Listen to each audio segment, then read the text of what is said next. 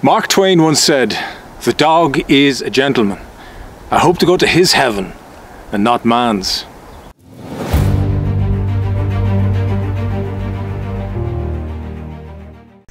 In the 10th century, Olaf, Norwegian son of an Irish princess, described his Irish wolfhounds with fierce love and admiration. Quote, "I will give thee a hound that was given to me in Ireland. He is big, and no worse than a stout man. Besides, it is part of his nature that he has a man's wit, and he will bay at every man he knows to be thy foe, but never at thy friends. He can see too, in any man's face, whether he means thee well or ill, and he will lay down his life to be true to thee." And we owned such a hound many years ago. The Irish wolfhound is one of Ireland's native dog breeds. Its grand size and presence has inspired everything from poetry to literature to mythology, and is best summed up by its historical motto, which is "Gentle when stroked, fierce when provoked."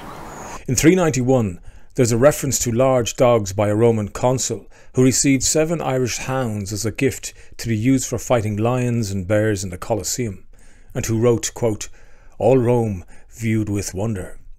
Wolfhounds were used as hunting dogs in Ireland. They were called Cúfhail, or in English, wolfhound. Cuchulainn is a mythical warrior whose name means Hound of Culann, and is supposed to have gained his name as a child when he killed the ferocious guard dog of Culann. There is the story of Gelert, an Irish hound gifted to Llewellyn, Prince of Wales, by King John of England in 1210, returning to his castle from a hunt in which Gelert was conspicuously absent. Llewellyn found the hound covered in blood and his infant son's cradle overturned and empty.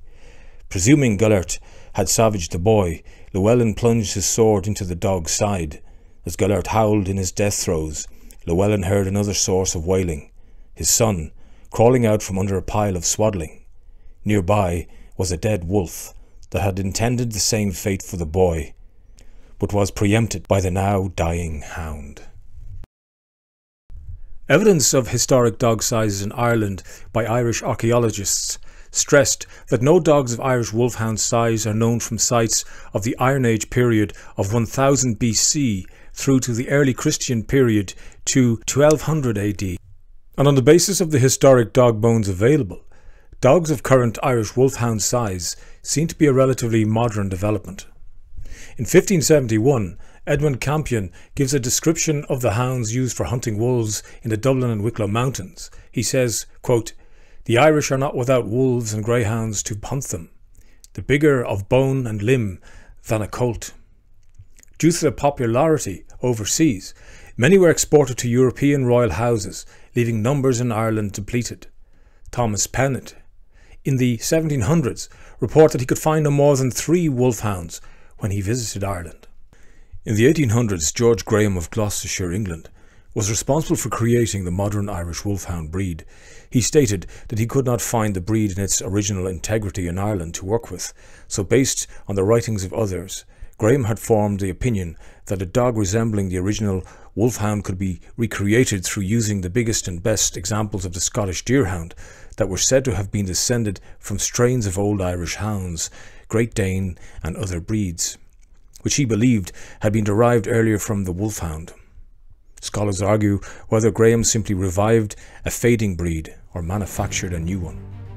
The Irish wolfhound is a sight hound and hunts by visual perception alone, and in play loves to course, in this case carefully, with a 7-kilo Jack Russell. The wolfhound is 10 times heavier at 71 kilos, that's 145 pounds or 11 stone. She had a 7-foot stride. A horse has a stride of 12 feet. And such a hound would have had no trouble taking down a European wolf weighing 38 kilos. They have a varied range of personalities and are most often noted for their personal quirks and individualism. Indeed, Our Lady's quirk was for eating blackberries off the bush. An Irish wolfhound, however, is rarely mindless, and despite its large size, is rarely found to be destructive in the house. This is because the breed is generally introverted, intelligent and reserved in character, and easygoing animal, the Irish wolfhound is quiet by nature. Wolfhounds often create a strong bond with the family and can become quite morose if left alone for long periods of time. They are great with children, but be prepared for full access to the kitchen table. The only drawback is, like most dogs, saying goodbye comes too soon, but the wolfhound lives a shorter life than most dogs. Our girl was just 6.5 years old when her heart stopped.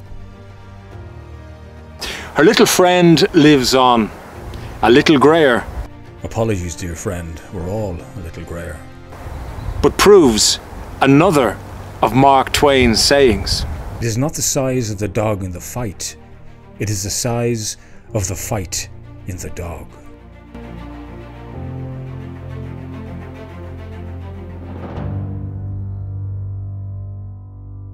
Thank you for watching, but please like and subscribe, as this will encourage future productions.